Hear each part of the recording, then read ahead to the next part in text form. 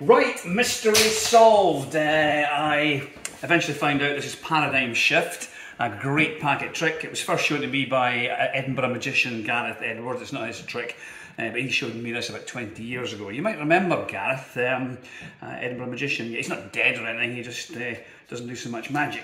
So you bring out your little packs of cards, and we have, and you show them obviously, you've got the 8 of hearts, loads of 8 of hearts there.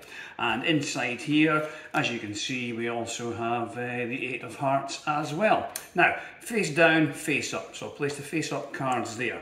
I'll take one face down 8 and place it in with them. Now watch, if you just wave over the face down cards, that one turns face down. And if you wave over all the face down cards, they are indeed all face down cards. So that'll be our face down side. So let's try this with a face up side. So let's move over to the face up side.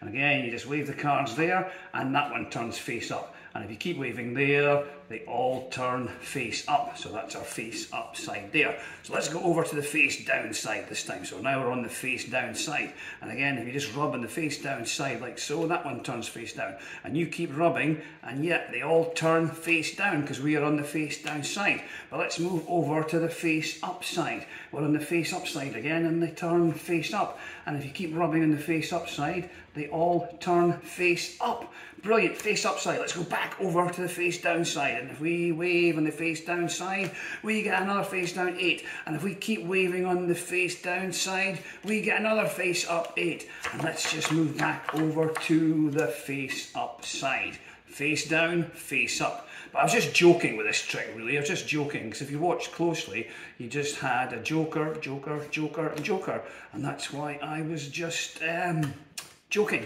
But let's take one of the jokers from there over at the face up 8, and you get a face up 8 among the face up 8, and that's pretty cool. But if you're watching really closely, you'll notice these cards are actually different. They're all different on the back, like so. And the good thing is, all these cards are fully examinable. And the reset is so simple, just as you're picking up the cards like so. That's that one's a reset. Go in there, and you pick up these ones, and that is pretty much you reset back inside your wallet, ready to go for the next table. So join me again in 20 years' time, and I'll have a look in my attic.